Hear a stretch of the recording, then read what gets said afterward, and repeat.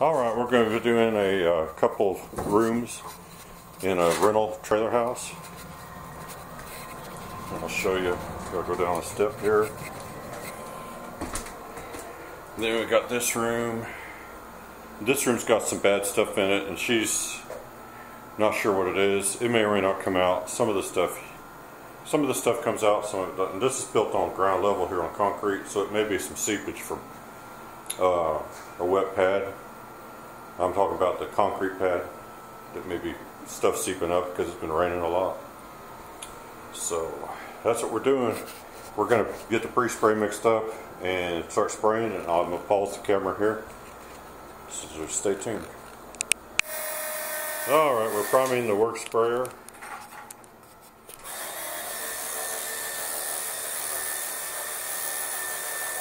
Those are somewhat starting to lighten up already. They may come out, you never know. Yeah. They're not very pretty looking.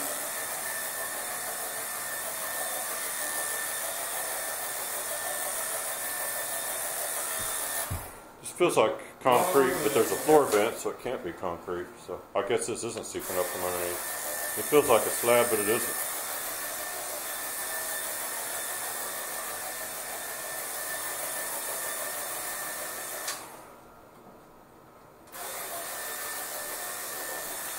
And we're using Betco Green Earth Peroxide.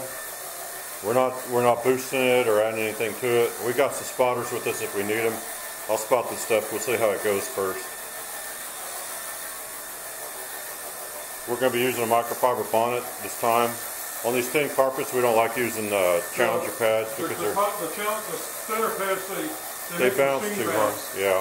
And they don't. And these center carpets will rip a hole right through a carpet. Yeah, you'll start to get where the pad rides up against the pad driver. You can wear a hole through your pad on a thin carpet. So on thin carpets, use thick pads, and on thick carpets you can use thin pads on those, or you can use thick pads. Thick pads you can pretty much use everywhere, but thin pads, keep them on thick carpet. No, thick pads you don't want to use on thick carpets. They cause a lot of. It's kind of funny. Use thick pads on thin carpets and thin pads on thick carpets, and you always feel all right. Except if it's a microfiber, you can use them on thick carpets too. Pretty much the one thing to avoid though is a thin pad on a thin carpet is just going to be a rough ride, and you're going to know about it. And you put a hole in your pad. Yeah, you wear your pads out. I'm going to pause here because it's going to take them a minute to get back with the machine, so stay tuned. Hey, found the money. It's the best money. Somebody left some change in the windowsill. Go ahead.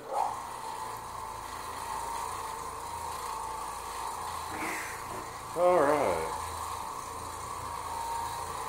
Now we're using the microfiber with scrub strips. We have a solid microfiber. We kind of like the one with the scrub strips a little bit better, but they're both good. I don't like the solid microfiber. I like the one with scrub strips. Now why you got to say that? I just said we like them both. Well, we have them both. But we like this one a little better, and then you said I don't like the other one. He likes them, I don't. Let's put it that way. They work good for some things. They all work, yeah. But I like the ones with scrub strips. I just know that the scrub strips is better to me. Yeah, it seems like they're less grippy. You'd think that they'd be more grippy, but for some reason the other one seems to stick harder to the carpet. It's a little bit harder to turn and maneuver. Don't forget to get behind the door. Yeah, I will.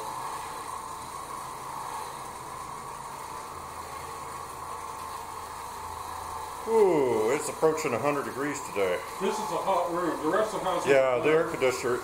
There's a big gap on either side where it's not sealed off, but the air conditioner isn't really keeping up with the heat load very good right now.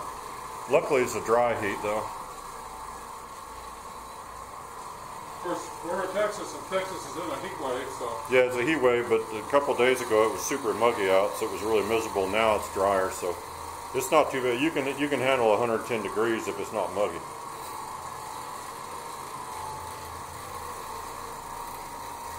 Now we may come back on some of this stuff, and well, there's a lot of this. You just gotta know when you're in the permanent. Some of it we'll come back with maybe some spotters and do a little more maybe. The truth is, if something don't come out pretty fast, it's not going to come out pretty slow either. No, a lot of And time. that's how it is. You just, if something don't come out reasonably quick. It's not coming out, it's permanent. After you've done a few dozen carpets, you sort of figure that out. What about right in here, did you? I went over, do that, it's worn carpet. There's no fiber on the carpet. Yeah. It's like a saddle blanket.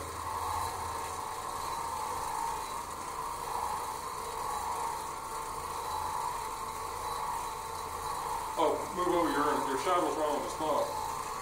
Okay.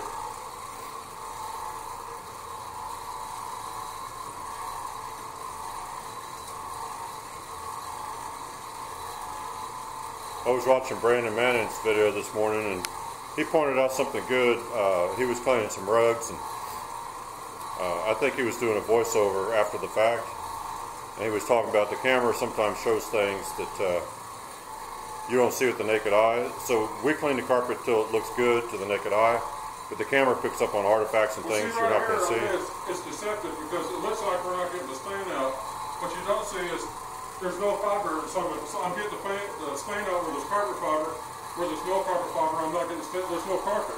Yeah. It's actually into the back end of the carpet. This is like mouse fur at this point. Yeah, kind of. And it's delaminated as part of it. Yeah, it's had years of abuse.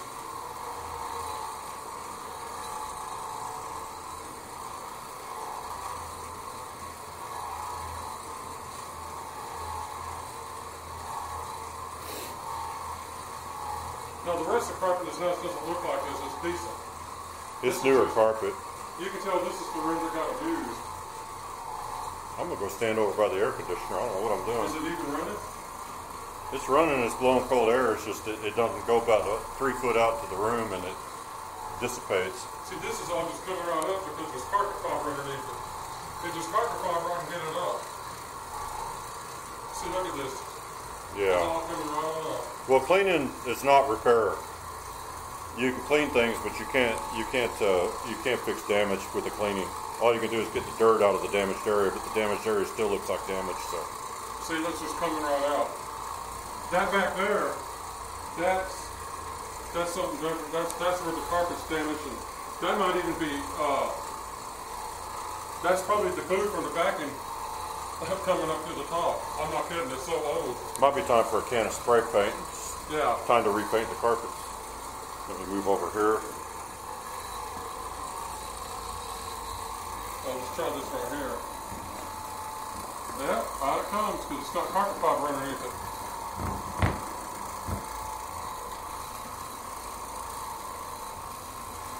Now we've been using this Betco Green Earth straight, and we're trying not to use spotters at all or anything, and we're just making it work.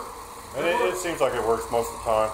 It works really good, but we don't want to have to spray anything else down if we can help it because we want to make the Betco do it all. A lot of times with this stuff, if you'll just make it work, you can make it work. If you give up and go get something else, you'll end up spraying every chemical you can think of on something and it still don't come out.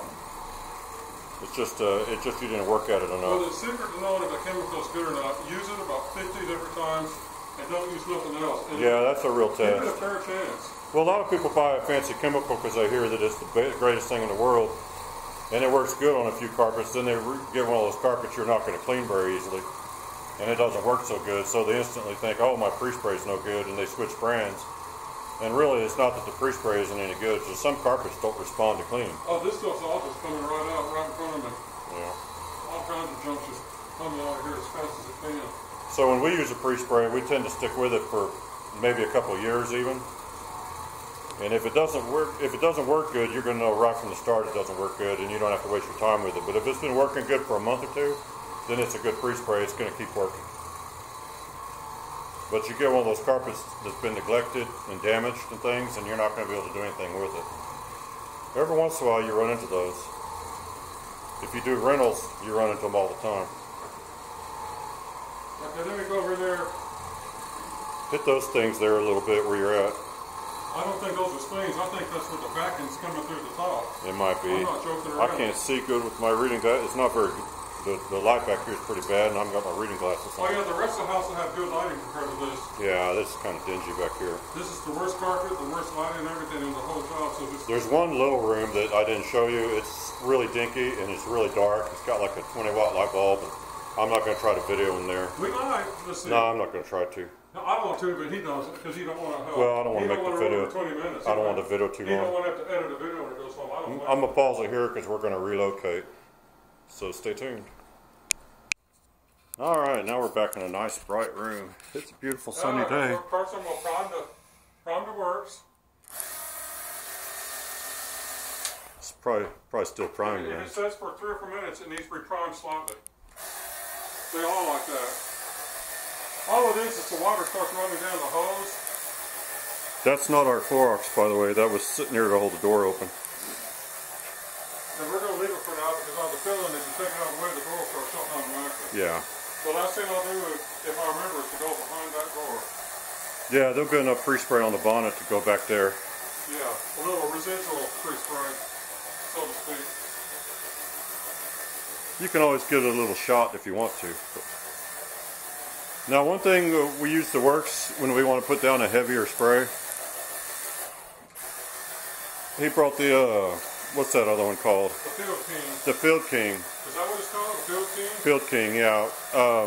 We like it, but it doesn't put a very heavy pre-spray down. So nothing gets wet like this thing. It takes longer. This is like bringing in the garden hose. And the Ryobi's big and heavy, and we didn't bring that with us this time. So we used it out here. Last time we came out here, we used the Ryobi, so we thought we'd change it up and switch over and use that Works out here for a while. Alright. Where'd I hear that? It reminds me of a movie. You Big Dummy. That reminds me of a TV show I used to watch. I can't remember what it was. Yeah. You Big Dummy. Get your rump off my stump.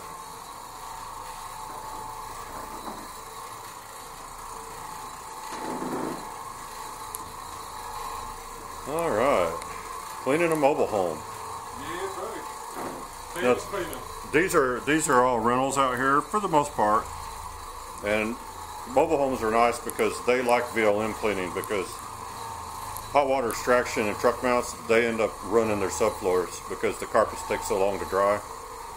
They put down a ton of water and they don't get it all picked up fast enough, so the slow dry times ruin the flooring.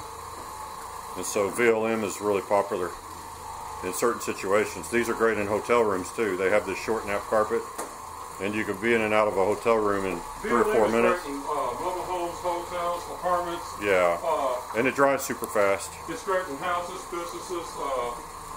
You know, that's just great. Yeah. It's great everywhere. There's nothing better.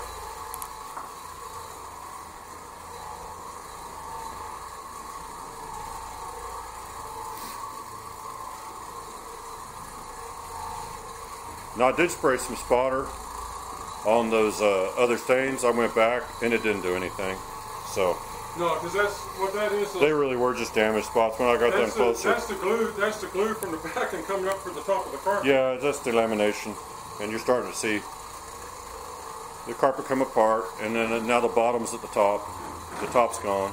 Once you've done several thousand carpets, you just kind of know when you're dealing with certain things. Yeah. Here's the truth. They had divots in it, you know. If you can't take a stain out in a couple of with this machine, if a stain don't come out like in a second and a half, or it don't start coming out, it will never come out. You got a permanent stain. You just need to keep moving. Otherwise, you'll spend 15 or 20 minutes in a room like this. It'll take you 3 or 4. You can always go back on it after you've done the whole room. You want to get your pre-spray worked in and used, but you can come back on stuff. When I get the whole room done, I'll come back and hit on it some more, and it'll get the pre-spray chance to sit in a little more. It's a little dingy, and but what it is, it's damaged carpet. Yeah, but peroxide will lighten the carpet as it dries the rest of the way too. So you can't see it with the camera, but the fibers are stripped off there in this dark area, the gray area. Move over there. The fibers are stripped off. There's no fiber. That's just the bottom of the carpet, and the mat's about to come through. Yeah. Which is cool, but that's how it is. So you're not pinning it. You're just making it a little nicer than it was. Well, you're still taking all the dirt out. Oh yeah, you're doing something. We'll throw that bonnet in the washing machine when we get home, and I guarantee you the water in the washing machine will turn black. All right, let me see if I can work on this innie. Real quick while you're doing that. Sometimes I'll be wrong, but not really. If I say something, that's pretty much all. Put some Clorox on it, Jay. Yeah. Okay, the only other room left this little room here, the carpet's like a dark brown color, and the light's not very bright. I'm not going to bother showing it, and there's not that much to see in here anyway. The other room is right there. And here he is in here. Man, I say that we pre-spray that, and you can film it just real lickety split. Well, I'm trying to see. I'll just, yeah, sync your camera better. Tell them bye for now. I think I'm already almost to 14 minutes, so. You're fine. This won't take. Let me take a pause for the calls, and I'll be right back. We got a window here. All right, I'm gonna try to stay out of the only light source that's really gonna work, which is that window, as much as possible. We'll just show this real quick.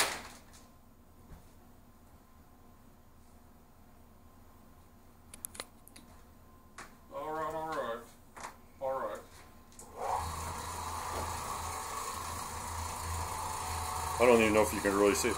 I can already tell the camera makes it look like this carpet is cream colored, and it's actually a chocolate brown color. It looks green? Cream colored. Oh, cream. Yeah, and it's not even close to that color, so that's the ISO. Well, good for that. Just trying to kick in and help out a little bit. Oh, it helps a lot.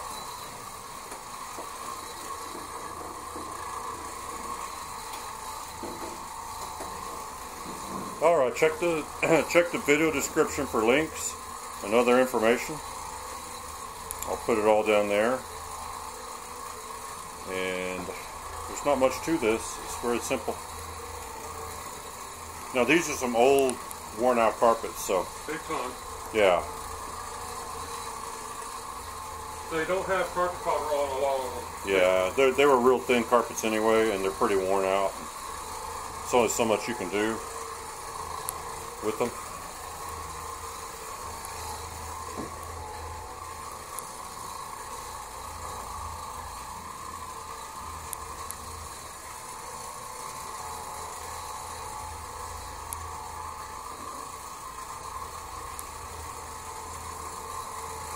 Well, with this greenery and stuff, this would be a good room to keep your pet monkey in. Go over there. That way you're not walking in the same direction I am every step. Yeah, this would be a good room to keep your reptiles in, or the whole house would be good for that.